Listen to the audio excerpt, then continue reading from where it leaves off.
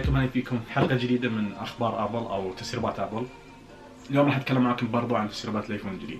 التسريبات ما راح توقف لين تقريبا شهر 9. التسريبات اللي طلعت الحين الكل يعرف ان ابل راح تنزل ايفون جديد في شهر 9 اللي بيكون بعد الحج تقريبا بشهر. التسريبات الحين الموجودة ابل خلاص الجهاز عندها موجود في مقرها الرسمي اللي في سان فرانسيسكو هنا. طبعا تقريبا كل الشركات تسوي ذا الحركة ان قبل ما ينزل الايفون او قبل ما ينزل الجهاز حقها يكون عندها كذا شكل. الحين ابل عندها تقريبا 3 اشكال او 4 اشكال في مقرها هنا، وتشيك عليه يعني او تجربه وتشوف الشكل اللي راح تقرر تنزله هي. فالى الان الحين عندها تقريبا 3 ديزاينات. الديزاين الاول انه راح يكون 3 فتحات مثل الايفون القديم، فتحه بالكاميرا وفتحه الفلاش وفتحه كاميرا ثانيه. لكن الحركه الجديده ان ابل بتسوي شنو، بتصير 3 كاميرات. فالفلاش راح يكون الزيج اللي داير بين الكاميرات كلهم، فراح يكونوا 3 فتحات هم كلهم 3 كاميرات، والفلاش بدل ما كان في النص راح يكون درمدار. الشكل حلو، ومثل ما تشوفون الشكل اللي قدام من الحواف راح تكون صغيره اكثر. هذه شكل من الاشكال. طبعا راح نكمل معاكم برضو الشكل الثاني بالكاميرا، وهذا الشكل اللي توه طالع الاسبوع هذا. والشكل هذا الاخبار الحين قايمه عليه كثير، انه يقولون هذا الشكل اللي ابل الحين بتغير عليه. شكل قبيح بالنسبه لي، ان ابل ما عمرها سوت الحركه انه يكون الكاميرات فوق علامه ابل على طول. هي الحركه حلوه ان الكاميرات تكون 3 نفس الحركه، والفلاش راح يكون على الكاميرا الوسطيه زيج. حركه حلوه، بس ان مكان الكاميرا مو حلو انه فوق ابل. حالات يكون على الجنب او يكون نفس الشكل هذا من الخلف، ويكون الفلاش اللي في الوسط يكون مكانه كاميرا، والفلاش زيج على الكاميرا، يكون شكل حلو. بس اتوقع ابل تبي تغير المكان، انه خلاص اخذنا كم سنه الحين على الشكل، 2 أو 3 سنوات، فلازم تتغير. والتسريبات الفيديو اللي قبل لما طلعت لكم ان الكاميرا راح يكون بشكل مربع في الجنب، او الشكل الجديد انه يكون في الوسط. اتوقع الشكل الجديد انه يكون في الوسط افضل من الشكل المربع اللي كان صاير 3 كاميرات والفلاش. الشكلين اثنينهم قبيحين، لكن هذا افضل قبيحين يعني جايك. المهم، والحين لو بنتكلم عن النوتش اللي قدام اللي ابل حطته. طبعا ابل خلاص تقريبا راح تصقر النوتش. تقدر تصقر النوتش بدون ما تكنسل كاميرا من الكاميرات. يعني الحركه انك شو تسوي، السبيكر راح يكون مرتفع، فالسبيكر راح يكون على الزيج فوق على نفس الحواف. السبيكر اللي هو مربوط السماعه موجوده فيه، والكاميرتين يسوون يم بعض. فابل ما حلت شيء، ابل ما سوت اختراع جديد، هي بس سحبت للفوق فصار المكان اصغر. ما حلت اي شيء، يعني حركه بديهيه، بس حلو انها تسويها ابل. اتمنى انها تسويها وراح يصير النوتش كذا. طبعا ميزه تصغير النوتش بالنسبه لي افضل شيء انه راح يكون على الاقل ان نسبه البطاريه راح تطلع في الجوانب. هذا افضل شيء، وهذا اكثر الاشخاص اللي يبون هذا الشيء، ان نسبه البطاريه تطلع في الجنب. وبرضو الاخبار المتاكدين تقريبا الحين صارت 100% انه راح يكون الايفون الجديد بالمدخل يو اس بي تايب سي، نفس اجهزه الاندرويد وكمبيوترات ابل الجديده والايباد الجديد. فاتوقع ابل خلاص راح تقتل اللايتنينج. اتمنى ما تقتله، اتمنى تكمل على اللايتنينج، لكن اذا راحت لليو اس بي تايب سي برضو بيكون شيء ممتاز، انه راح يكون الشحن اسرع. بس انا ما اهتميت للشحن السريع. اتمنى لو انك تنتقل لليو اس بي تايب سي، لكن بشيء مفيد، انه راح يكون مثلا نقدر نحط وصلات ثانيه او شيء. هذا الشيء المميز في اليو اس بي تايب سي، مش اليو اس بي تايب سي بس الشحن السريع. الشحن السريع انا بالنسبه لي يعني الجوال ساعه ونص يشحن فل باللايتنينج الحين خلاص يكفيني. مع اني اصلا ما فكرت في الشحن السريع، انا اكثر الاوقات اللي ابغيه الشحن الطبيعي، وان الشحن الوايرلس برضه والبطيء، لكن احطه وانام اصحى هو مشحون فل. تقريبا راح تحتاج الشحن السريع، لكن يعني بنسبات ضئيله جدا. وبكذا خلصنا اخبار الايفون القادم اللي راح ينزل، ونرجع حق اخبار الايفون اللي موجوده الحين. ابل اخيرا اعلنت عن الباتري للايفون 10 اس وال10 اس ماكس وال10 ار برضه.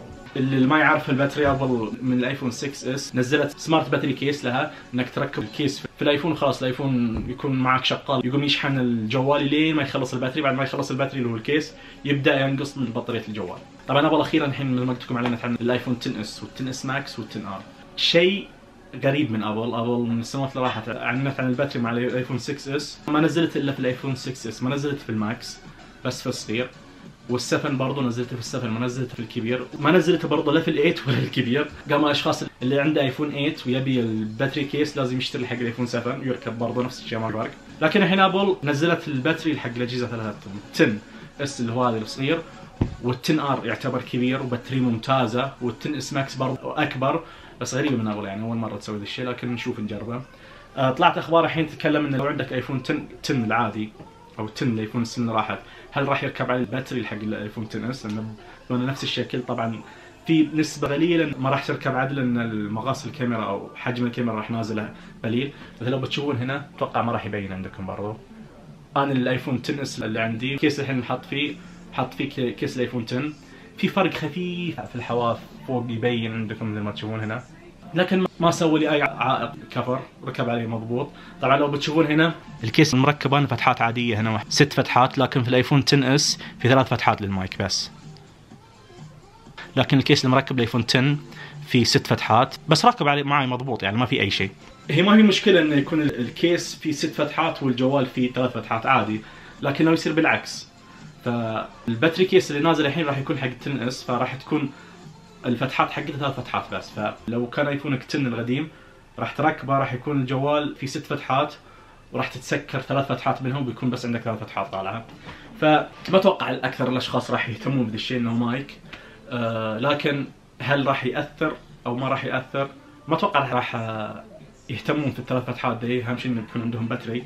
لكن هل ابل راح تفتح هذا الشيء ولا ما راح تفتح؟ طبعا طلعت الاخبار ان الايفون 10 يركب فيه الباتري عادي طبيعي، لكن السوفت وير ابل لازم تفتح الميزه هذه في السوفت وير. ابل فتحتها في ال 10 اس وال10 ار وال10 اس ماكس، لكن في الايفون 10 مش فتحت الميزه. لو تحط الباتري كيس في الايفون 10 راح يجيك تنبيه انه يقول لك الاكسسوري هذا اللي حطيته انت ما يدعم الجهاز، لكن راح يشحن. حتى لو تجيك التنبيه هذا راح يشحن الجهاز عادي طبيعي.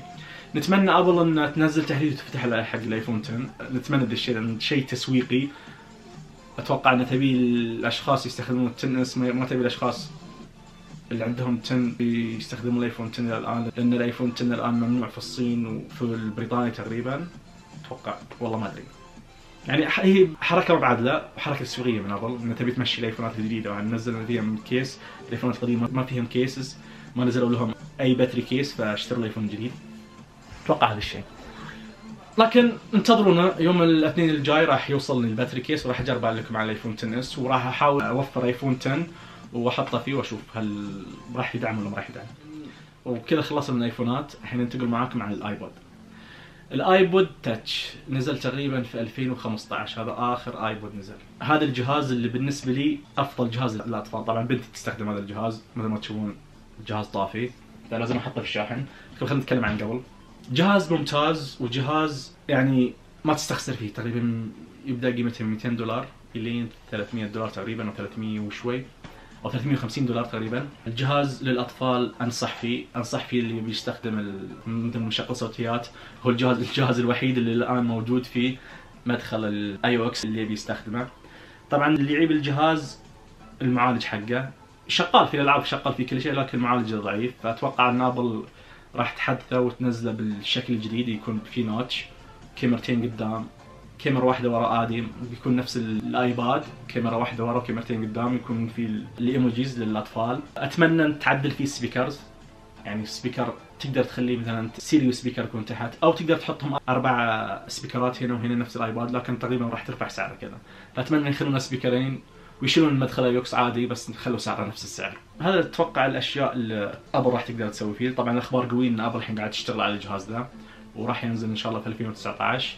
ننتظره معاكم، واذا نزلت ابل ان شاء الله راح نرجع معاكم الجهاز اذا دعمتونا في القناه واشتركتوا في القناه ونشرتوا المقطع وسويتوا لايك للمقطع. وبس في نهايه الفيديو مثل ما قلت لكم قبل شوي، والسلام عليكم.